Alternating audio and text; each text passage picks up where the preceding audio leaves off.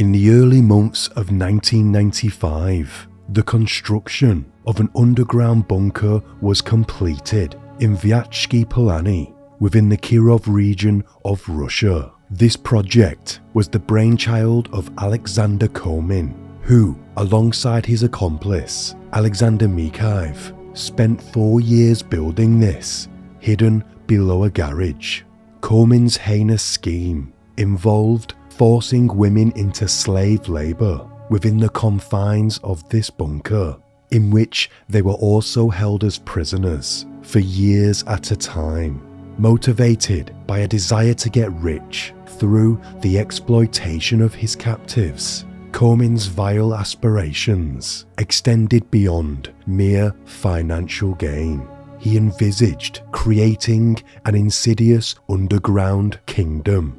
In this dark realm, enslaved women would be forced to give birth to his offspring, giving rise to successive generations of slaves, all bound to serve and idolize him as their ruler.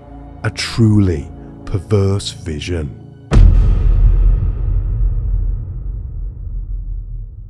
This case is truly shocking. It's one that's bleak, twisted, and cruel. I'm going to give you a warning now. This is a rough one. But before we dive in, I want to let you know about my second channel called Grim Tales, where I am covering true crime stories that are shocking but not murderous. I think if you find this content interesting, then you should see what's over there. Link to the channel is in the comments. Don't forget to like this video if you want to see my next one. It really helps me out. Thank you. This video is created solely for educational and documentary purposes. It does not endorse or condone the criminal actions described within. Alexander Komin was born on July 15th, 1953 in the town of Polyany during the era of the Soviet Union. He was brought up in a middle-class household, nestled within a working-class district. Komin's life was unremarkable and calm. He was a student of average academic performance, not particularly standing out in any particular subject, and his discipline was in check.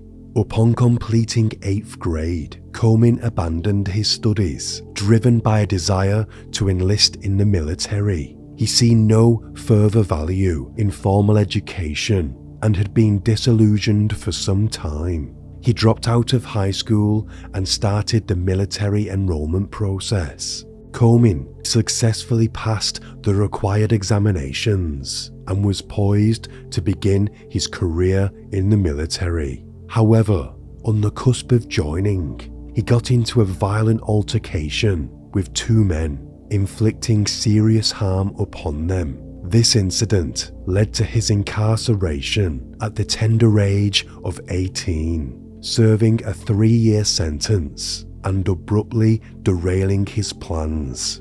During his incarceration, Komin discovered a passion for tailoring while working in the colony's sewing factory. The process of sewing and creating garments captivated him to such an extent that upon his release, he was determined to further his education in textile manufacturing.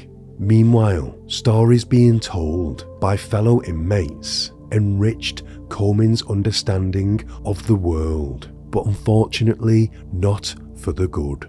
A story he found particularly intriguing came from his cellmate, who was incarcerated for the abduction of several homeless individuals. He told Komin how he forced those people into painting artworks of famous landmarks and selling them for himself. The manipulation of power to amass wealth left a profound impact on Komin. He saw for the first time a man who exercised unlimited power over others and wanted to experience this himself. Once free, he immediately pursued his calling, enrolling in a technical college and earning a diploma in fashion design and tailoring. Despite his dedication and newly acquired skills, The grim economic climate of his hometown meant that his qualifications could not gain him employment. Coleman instead worked various jobs, including roles as an electrician, a security guard, and a firefighter. It was during one of these positions, on a night shift, that he encountered Alexander Mikheyev, an engineer who was also struggling both professionally and financially. Amidst this hardship, Coleman's thoughts often drifted back to the story told by his former cellmate, the man who had enslaved homeless people and forced them into labour for his own personal gain. Inspired by this, Coleman shared with Mikheyev his own entrepreneurial but morally reprehensible ideas. One was to force people to grow berries and vegetables in a greenhouse for them both to sell at market. The other, more sinister plan involved farming animals for their fur. Shockingly, Mikheyev agreed to Coleman's horrific plan. United by their dire situations and a shared lack of morality, the two men began laying the groundwork for what they called the Greenhouse Project. Coleman had his own garage, number 198, in a small row of private garages. This was the place they planned to make the greenhouse and keep their slaves. The two Alexanders soon realized the dangers of confining people in a garage. Any cries for help would attract unwanted attention. To reduce this risk, they opted to construct a secret basement beneath the garage, effectively transforming it into a bunker. The construction of this concealed space took 4 years, during which the duo were occasionally observed by neighbouring garage owners, transporting soil and construction materials. Coleman deflected suspicion by claiming he was growing vegetables within his garage. To maintain the facade and avoid raising suspicions, the pair moved their supplies mostly under the cover of night. Meanwhile, as the bunker took shape, Coleman's original business concept evolved. He began to ominously refer to the structure not as a greenhouse, but as a dungeon. Ultimately, he envisioned the space as a textile factory, an establishment far from its seemingly innocuous beginnings. As the year 1994 came to a close, this haunting facility was finalized beneath the earth, its chambers reaching depths of 8 to 9 meters, all veiled beneath the guise of a mundane garage. Ladders rigged with a lethal 220-volt charge were the only entry point, and served as a grim deterrent against the escape of those who would soon be ensnared. To further silence any cries for help, triple doors were put in place, each a barrier to the outside world. The bunker's walls were covered in mattresses to absorb sound with a suffocating effect. This makeshift factory was now set with an array of sewing machines and work tables, mimicking that of a small factory. With their grotesque fortress ready, Coleman and Mikheyev embarked on a harrowing prowl, hunting for women to drag into their nightmarish enterprise. The duo devised a profile for their prey, women who were reclusive, estranged from their family, seeking employment, and who wouldn't be immediately missed. They were essentially looking for lost souls, people they felt they could easily manipulate. They walked around the city for weeks, hanging around train stations and marketplaces, looking for those who matched their specifications. On a fateful day, January 13th, 1995, a chance encounter brought together Alexander Coleman and 33-year-old Vera Talpaeva. who simply asked him for a cigarette. A casual conversation began, leading Coleman to invite Vera for a drink in his garage to celebrate the Old New Year. In this area of Russia, it was normal to invite people to places like a garage for a drink, so Vera thought nothing of this and was delighted to accept. That evening, Coleman and Mikheyev were drinking and joking with Vera. Things seemed to be going well, but then Coleman slipped a substance into Vera's drink. It quickly took effect and she lost consciousness. She awoke a few hours later, deep inside the bunker. Here, the cruel revelation was thrust upon her. It was, in no uncertain terms, explained to her that she was now a captive, condemned to work as a seamstress in this prison. She was warned that resistance would be met with brutality, essaying, starvation, and even death. Vera had no option but to submit to them. Outside, Vera's family did report her missing, but despite the efforts of the police, they assumed that she was just another runaway, which was not uncommon.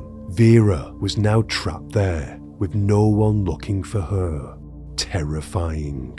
Coleman began to teach Vera how to use the sewing machine, along with other skills required for production of garments to be sold. However, despite Coleman's best efforts, Vera was simply not up to the task. Her hands perhaps trembling with fear, but she could not meet the standards required. Frustration grew with Coleman and Mikheyev as time wore on. The fear that their heinous plan might unravel before it even truly began was eating away at them.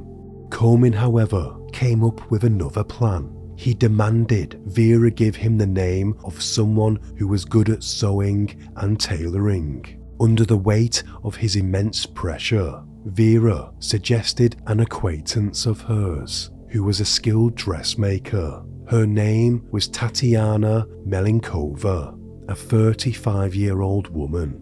Vera did not know the exact address for Melenkova. She could only offer the name of the street she lived on. But this did not deter Coleman, as he set out, scouring the street, looking into the houses for any sign of the woman who matched Melenkova's description. In a dark twist of fate, on the very same street, Coleman bumped into a man called Nikolai Malik, a fellow inmate during his time in prison. They got chatting, and it turned out Malik lived on that street as well. He lived with his girlfriend, who just happened to be none other than Tatiana Melenkova. Coleman could not believe his luck. Seizing the opportunity, Coleman approached with a friendly facade, inviting them both for a casual drink, a gesture Malik was more than happy to partake in. The couple, unsuspecting, joined Coleman for what appeared to be a harmless gathering. As the evening progressed, the conversation flowed, but then Coleman secretly administered the same substance into their drinks, and quickly the paralyzing grip took hold, and in no time they were both unconscious. Melenkova was taken down into the bunker. Meanwhile, Malik proved to be an issue. Coleman knew Malik had a strong, aggressive personality. There was an understanding that Malik would never willingly submit to their will. He posed a threat to their plans. Coleman and Mikheyev, resorting to their usual macabre tactics, stripped Malik of his clothing and abandoned him in a desolate winter field where the harsh elements guaranteed no survival. They dumped Malik's clothes nearby, hoping to lead the police astray. The psychological response to extreme cold can sometimes make individuals remove their clothing as they feel overheated, a symptom of hypothermia. When Malik's body was eventually discovered, the clothes nearby his remains led the authorities to conclude that he had succumbed to the natural, albeit tragic, consequences of exposure, rather than foul play. They believed that whilst he was intoxicated, he got lost in the snow and eventually froze to death. Komin and Mikheyev had just gotten away with murder. Melenkova's family reported her disappearance, but as in Vera's case, the investigation went nowhere. It appeared to the officers like the women had just vanished. I suppose there was no way for them to know that they were being enslaved in a bunker. Melenkova was forced to work 16-hour days. She made dressing gowns, underwear, and had to finish at least 32 bathrobes each day. This was grueling work. Vera could not help with the production of the garments, so instead she helped Melenkova with everything she needed and kept the bunker clean. The men also used her body to pleasure themselves. Although they forced themselves on both the women, it was seen more as Vera's job to do so more often. Vera and Melenkova were tormented by death threats and were fed menial food like potatoes, bread and water. Sometimes the women would not even get this and would be starved for days. They would resort to frying potato skins to get something extra into their diet. They were only allowed to bathe once a week with a bucket of water to share between them, and the beatings and essaying continued. While they were suffering through all this, Komin and Mikheyev found a market for their illicit garments. With demand for their production steadily growing, the profits began to flow in, and the two men began to consider expanding their dark enterprise. Realizing the need for additional labor, this time they set their sights on abducting a man to enslave. Searching for a suitable candidate to ensnare into their operation, his search led him to a liquor store where he encountered Yevgeny Shishov, a 37-year-old homeless man who had been struggling with alcoholism and had fallen on hard times. Despite his predicaments, Shishov used to be in the Air Force. He was fit, strong, and in Komin's eyes, ideal for labor. Komin sought to capitalize on Shishov's desperation. He was a man who would willingly exchange his freedom for basic sustenance and shelter. Shishov consented to being a captive and work in the bunker under the promise of being fed and housed. This agreement was a harrowing insight into the despair in which Shishov found himself. Komin trained Shishov in how to operate the sewing machines, laying out expectations of the grueling work ahead. But again, like Vera, he simply did not meet the standards. Komin was not sure what to do about the situation. Shishov knew about the bunker. He knew about the plight of the other women. He couldn't just let him go. However, the situation took an unexpected turn when Shishov, in an effort to demonstrate his usefulness, revealed that he was a trained electrician. This revelation set off an alarm in Komin's mind. With expertise in electronics, Shishov posed a significant risk. He had the capability to disable the power to the electrified ladders, which could lead to the escape of all the captives. This new information presented a significant complication for Komin, and one he could not overlook. Komin made the grim decision that Shishov had to die. His fate was sealed. Komin pieced together a crude electric chair, fixing bare wires to Shishov's arms and legs. He was then granted one final cigarette before Komin commanded Melenkova and Vera to deliver the fatal shock by switching on the charge. Melenkova refused to comply. unwilling to cross the line into murder. Vera, however, complied, and Shishov was killed instantly. Komin disposed of Shishov's body in a deserted forest. When his remains were eventually found, his known alcoholism led authorities to attribute his death to accidental poisoning, with no further inquiries. After this, Komin turned on Melenkova with ferocious violence for her defiance. While showing favour towards Vera, he eventually began to trust Vera. This built up so much that she was actually able to leave the bunker. Komin knew that she would not run away, but comply and assist in bringing another unsuspecting individual into the bunker. Despite the opportunity to seek help, the psychological toll and fear instilled by Komin kept Vera from approaching the police. She tragically became an instrument in the continuation of their heinous cycle.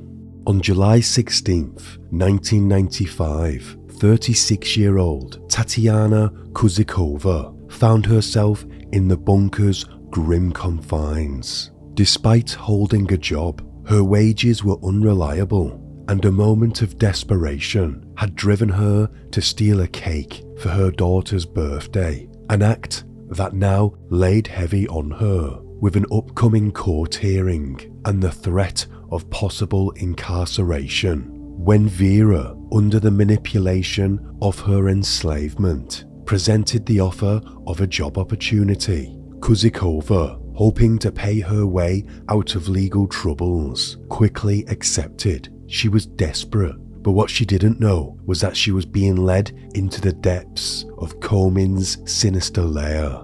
Kuzikova's spirit, however, proved formidable. The bunker's harrowing conditions, Komin's physical abuse, and his violent essaying did not kill her will. Her defiance was strong. She fought back against her captive. She even protected Melenkova, who was teetering on the brink of despair by this point. She was even considering ending it all. Kuzikova, with her bright spirit, crafted a homemade amulet for Melenkova as a beacon of hope, and inscribed phrases of encouragement wherever she could around the bunker, promising freedom would one day be theirs. Her determination was fueled by the love for her daughter and the unwavering belief that she would one day see her again. Kuzikova meticulously observed the bunker's layout, looking for any weaknesses. She noticed the electrified ladders, and she tried to find a way to cut the power to them. Failing in this, what she did notice, that each time Komin entered, he would disable the electrical system, unknowingly presenting them with a chance to escape. And seizing this moment, Kuzikova managed to trap Komin in a room, barricading the door with various objects. In a desperate bid for freedom, she and Melenkova attempted to flee, but their hopes were quickly dashed as Komin, fueled by rage, burst open the door and grabbed both women. The punishment he handed out was brutal and ferocious, leaving him spattered in blood from the violence he inflicted. The ordeal escalated as he resorted to using a hose and strangling Kuzikova with it, choking her and then burning her hands with the flame of a large candle. The cruelty they both endured was horrific and shown the inhumanity of their captor.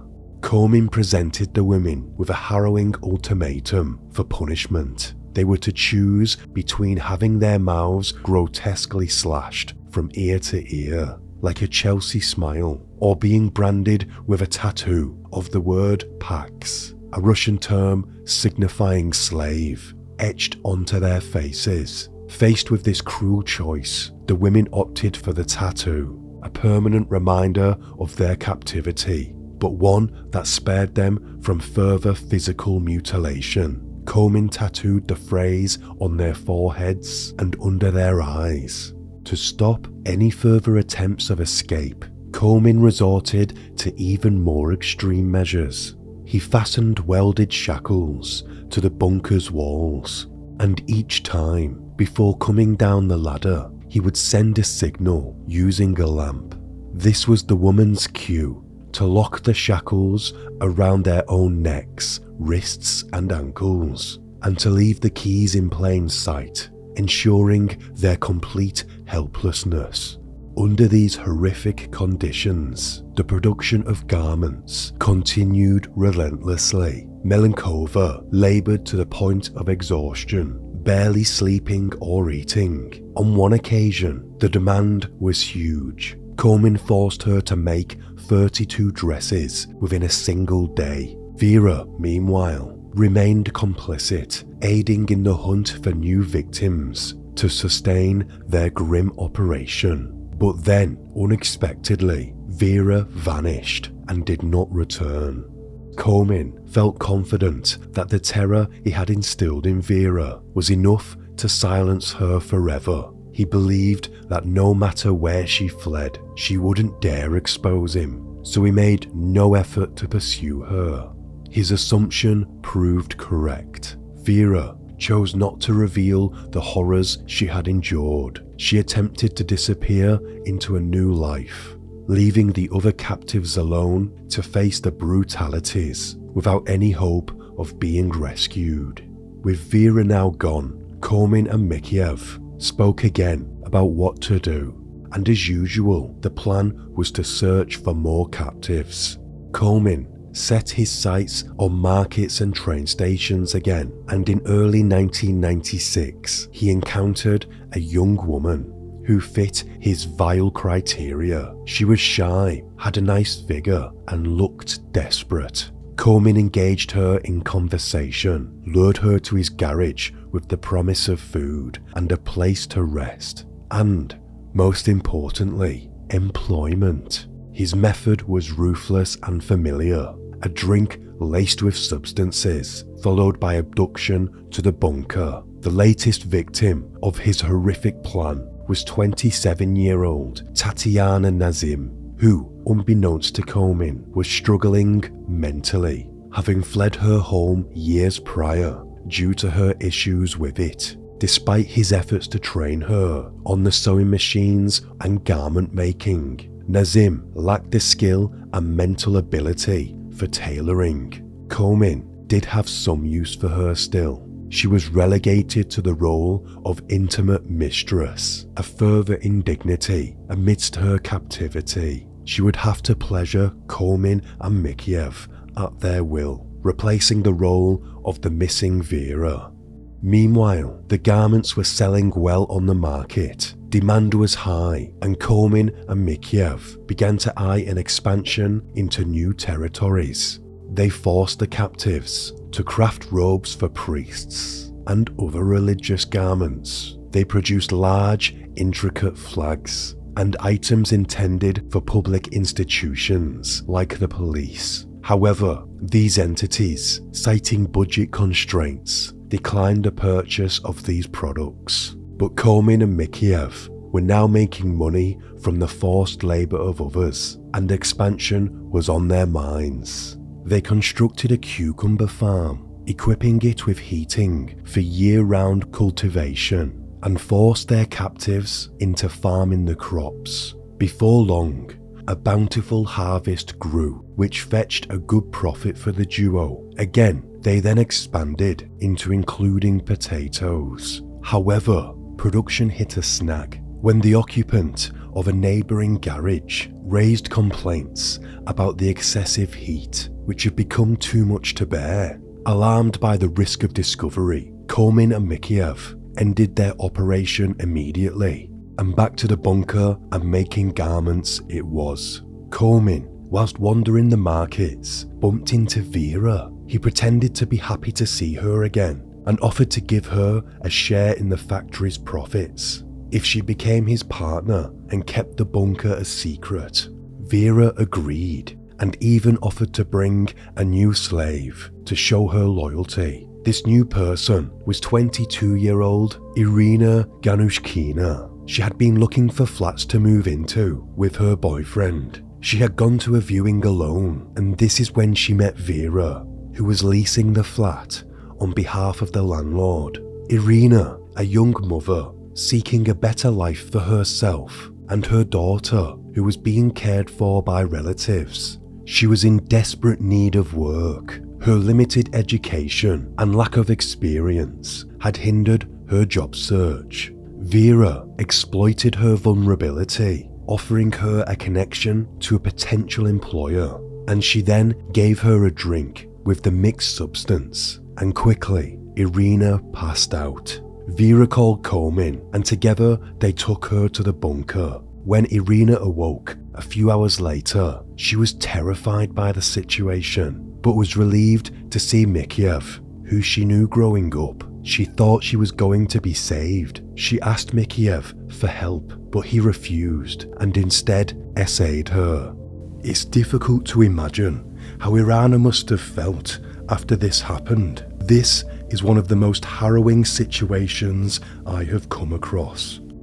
Coleman's encounter with Vera in the marketplace was not genuine. After introducing Irina to the horrors of the bunker, Coleman set out to seek revenge on Vera. He had no intention of sharing profits. His true aim was to make an example of her, to instill fear amongst other captives. Coleman tied Vera to the table with which the garments were usually made on, silenced her with a gag, and began to thrust needles beneath her fingernails. The agony was so intense that Vera lost consciousness. Coleman then tried to force Melenkova to finish the vile act by injecting Vera with antifreeze. Melenkova did not want to, but feared the repercussions if she did not comply.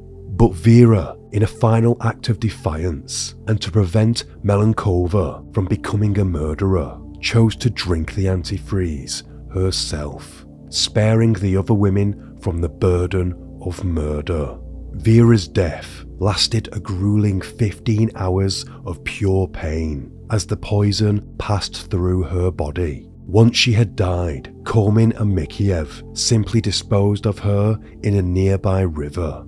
By March 1997, Tatiana Nazim's condition deteriorated. Symptoms of her mental illness, alongside leukemia, made her become gravely ill. Nazim needed a lot of professional care, and Coleman deemed her a liability. The other captives pleaded for her release to seek hospital treatment, arguing that given her state, she would not be credible if she spoke out. Coleman tested Nazim's grasp on reality, questioning her identity and her understanding of her circumstances. In her response, she identified herself as a student living in an intensive dressmaking course led by Alexander Coleman. This sealed her fate in his eyes. He considered her a major risk, so he starved her for days before cruelly ending her with injections of antifreeze. Nazim's remains were eventually discovered, and while her family was notified, her life on the streets led authorities to conclude her death was a result of her untreated conditions, and no further investigation ensued. Back in the bunker, Coleman's interest in Irina grew into a twisted romance. She was young and appeared compliant, traits that appealed to him. Following Nazim's death, Coleman held a celebration within the bunker, indulging in sweet treats in an attempt to woo Irina. This had obviously never happened before. Irina was terrified by the situation, but soon she faced a crucial decision. When Coleman left, the other women urged her to reciprocate Coleman's advances. They saw it as a strategy for survival and a good chance to escape.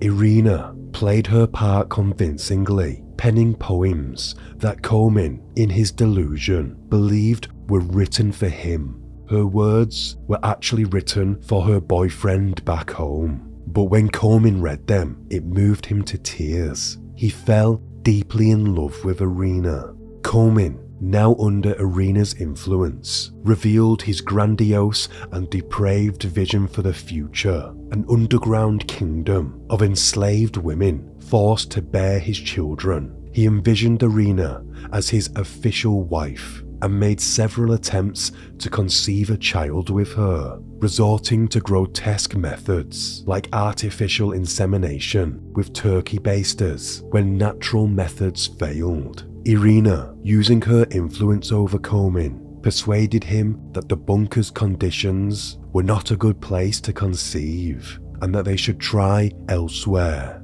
Irina said, almost immediately, he explained his feelings to me. He said he wanted to marry me. In return, I asked that there be no more harassment of other women, even if they don't meet his expectations with work.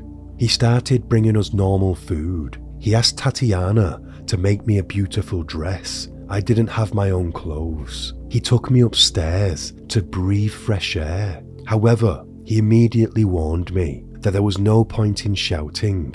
No one would hear me anyway. I decided I would play along. I had to pretend. It was very difficult to pretend that I liked a murderer, a man who forces himself on women, a maniac. But I had no choice. He kept asking me if I loved him, and I said yes. I still don't know how. He didn't suspect anything. In April 1997, Komin took Irina out of the bunker and brought her to live with him in his flat. Now, I need to let you know what Komin's life was like on the outside. He was a very mundane character. He had no job, lived in a shared flat and claimed benefits. Neither his family or his friends had any idea what was going on. Then all of a sudden, he brings this young woman to live with him in the flat, and then they get him married. Komin kept a constant presence around Irina, never allowing her a moment's peace. He monitored her communications, ensuring she maintained contact with family and friends, under the pretense that all was well. He even seen to that Irina officially ended her relationship with her boyfriend. Then, one day, whilst walking together, the new couple bumped into Irina's parents. Komin came across well-mannered and insisted that they got together so they could get to know each other. They soon met at Irina's parents' house. Komin had a knife, and he told her that if she did not play along with him, then he would murder her parents and then her. Whilst chatting with her parents, he asked them for their blessing to marry their daughter. Komin's manipulation did not end there. He also convinced her parents to give over custody of Irina's 2-year-old daughter, who was being cared for by relatives. He made out that they were now going to be a happy family, but Irina recognized this for the manipulative tactic it was, effectively making her daughter another hostage in his sick game of control. But in this moment, she had no choice but to go along with it. She must have been raging inside. As the wedding got closer, Komin purchased a dress for Irina, and they set a date for the ceremony. But fate intervened. When Irina's grandfather passed away, Komin was superstitious and believed this to be a bad omen, so he decided to delay the wedding. All the while, Irina's desperation to escape grew, especially as Komin told her of his plans for the women in the bunker. Irina had been cooking food for the women and Komin would take it to them, but he told her one time to poison their food. He wanted rid of them, but Irina refused. His backup plan, however, was even worse. It was to bury the women alive by filling the bunker with earth and leaving them to suffocate. Irina needed to find a way out, and fast. Opportunity struck when Komin, who had undergone a small operation and needed to stay in hospital for a few hours, leaving Irina alone at home for the first time. Seizing the moment, on July 21st, 1997, Komin, preoccupied with his recovery, allowed Irina to take her daughter to the doctors by herself. This unprecedented level of trust presented Irina with the chance she had been waiting for, a chance to break free from the nightmare and save not only herself and her daughter, but also the women still trapped in the bunker. With the small sum of money left by Komin, Irina took her moment. She rushed to the bus stop. She was paranoid that she was being followed and that this was some kind of test. But she made her way directly to the police station. When she got there, she told the officers about the entire ordeal. But sadly, she was dismissed. Officers thought she made the entire thing up. They told her to stop watching so many horror films. Shocked but not defeated, Irina went to the Criminal Investigation Department. There, she requested to speak with an old acquaintance. Once in their office, she saw photos of the captive women on a notice board for missing people. She told the officer about her harrowing ordeal and pointed to the photos of the missing women.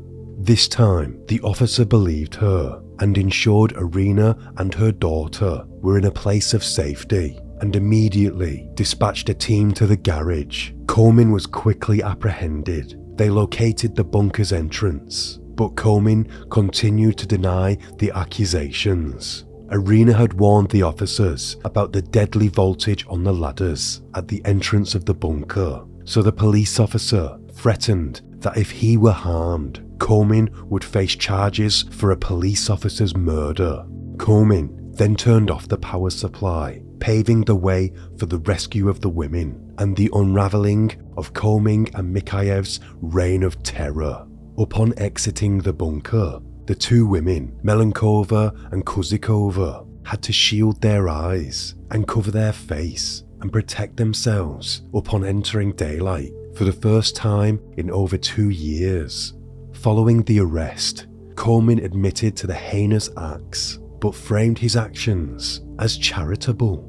He claimed to provide shelter and food for those who had none. The case hit the headlines immediately, and a wave of disbelief and horror fell over the people who thought they knew Alexander Komin. But they were confronted with the chilling reality that stood in stark contrast. His friends and neighbours struggled to comprehend how such an ordinary person could mask the truth of his hideous behaviour. Mikhaev was also arrested, and he took no responsibility for his actions. Professing love for his wife and children, Mikhaev painted himself as a reluctant participant, forced into compliance by his fear of what Alexander might do to his loved ones, to which he claimed Komin had threatened.